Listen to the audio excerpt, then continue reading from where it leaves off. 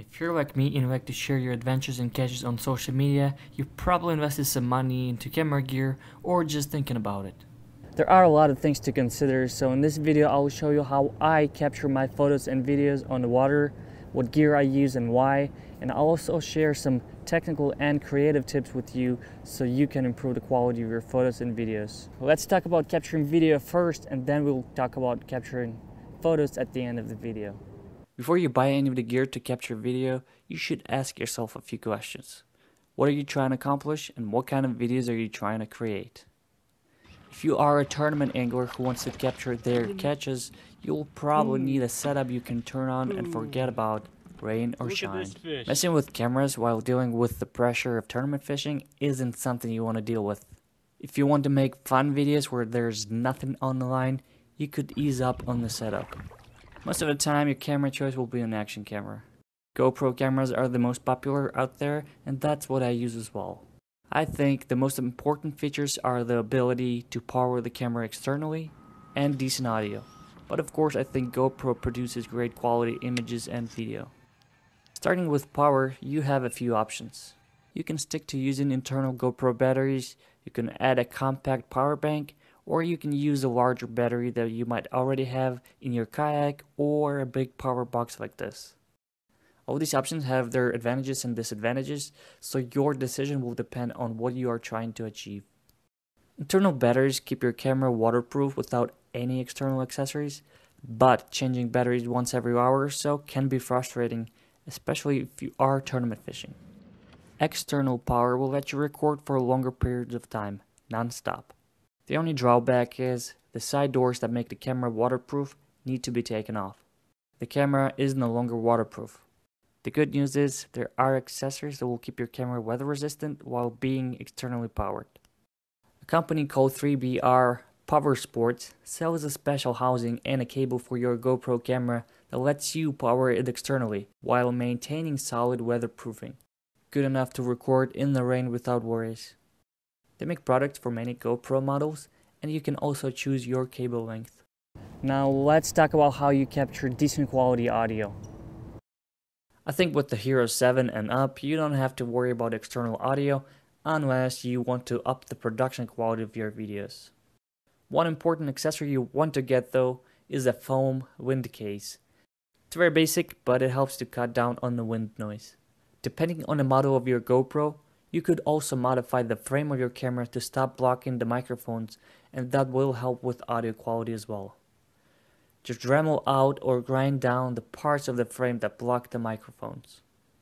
The next level from that would be adding an external microphone or even a wireless microphone. That kind of a setup will require an adapter, and I don't think there's a way to make it weather resistant unless you make something on your own. Either way, if you are making educational videos, better sound quality might be worth the investment. Now that we got the basics out of the way, let's talk about how to mount the camera to the kayak and different angles you can use.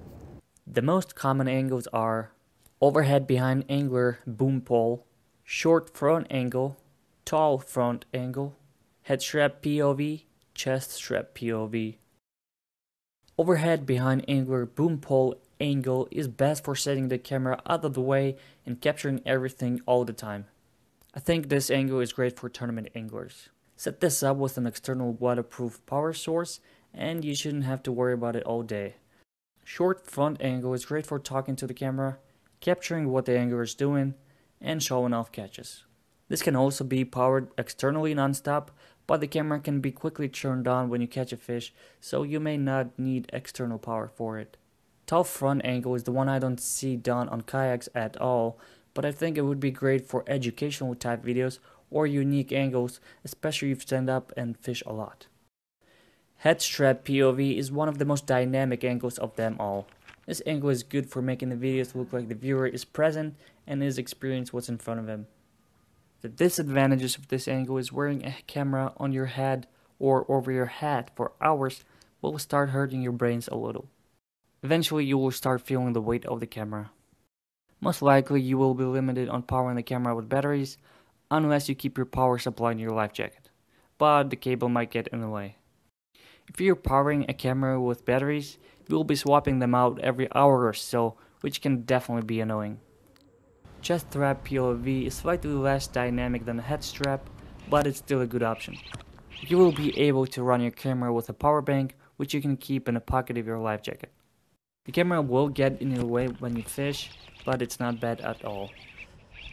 There are some creative angles you can incorporate in your videos to show yourself fishing, but I wouldn't recommend them being consistent angles for the whole length of the video.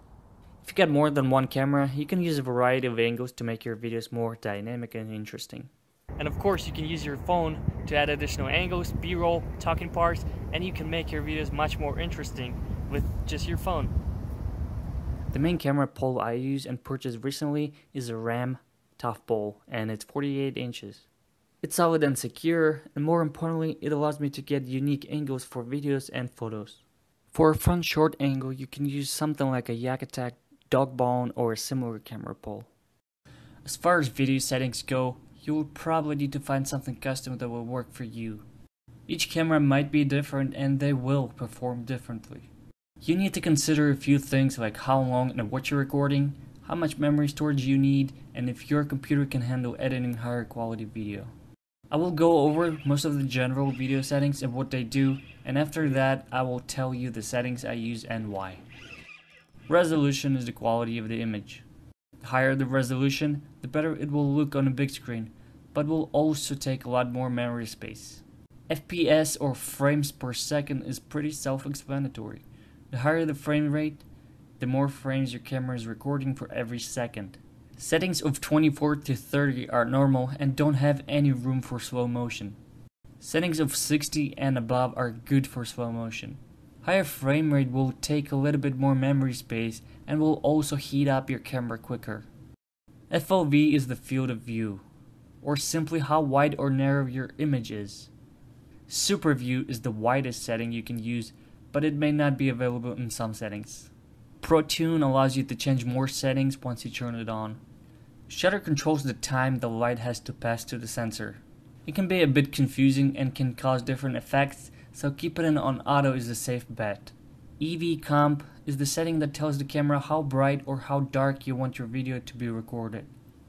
Keeping it at 0 is a safe bet, but sometimes on super bright days you could try a -0.5 setting or boost it a little at early mornings. White balance changes the color tone of your video. It can make it look blue, neutral, or warm. I keep it on auto all the time. ISO is the sensitivity of your sensor. You can limit how sensitive you want it to be to light. Higher ISO settings might allow you to get brighter image at darker times, but you will notice that it will look very grainy and noisy. Sharpness is pretty self-explanatory. This setting adds sharpness to your image, which can be a good or a bad thing. I keep it on medium for videos. Color is a setting of the color profile of your videos or photos. Flat color is designed to retain more data and to be fixed in editing. GoPro color provides a saturated and contrasty image. There are also some audio settings you can play with, but I keep them turned off because it adds more processing to audio, which can mess up the sound. So these are the settings I use the most. I stick around the middle as far as resolution, and I don't record high frame rates for slow motion, primarily because my camera gets overheated after hours of non-stop recordings. Even at 30 frames per second, it will overheat on a warm day. The rest of the settings are set to keep the video quality normal and won't require any additional fixing in editing. These are the settings I recommend for just hitting record and forgetting about it. You can try these out, and if you do not like them, adjust them as needed. This should cover all the tips I could think of as far as recording video. You got many options as far as powering the camera and many angles to choose from. Your choice should depend on what is the most convenient to you and what kind of videos you want to make. Now let's talk about capturing photos. A lot of tips of recording video will apply to photos, but I like to keep it really simple when I go for taking photos of my catches on the water. Most of the time I power my GoPro with an internal battery. There's no need to make it more complicated for photos. The angles I choose really depend on the look I'm going for. You can use any of the angles I mentioned before. I like to use low side angles to show off my kayak and catch together. You get many options as far as camera angles, but I suppose the only limitation could be the camera pole you use. The easiest way to get your framing right is to use your phone to connect to the camera. The newer GoPros have screens at the front, so you may not need to. Once the photo is lined up, I use voice commands on my GoPro to actually take a photo. Now let's talk about photo settings. First, your camera probably has different photo modes, so let's talk about those that apply to us the most. You can take photos in a burst mode or a single shot photo.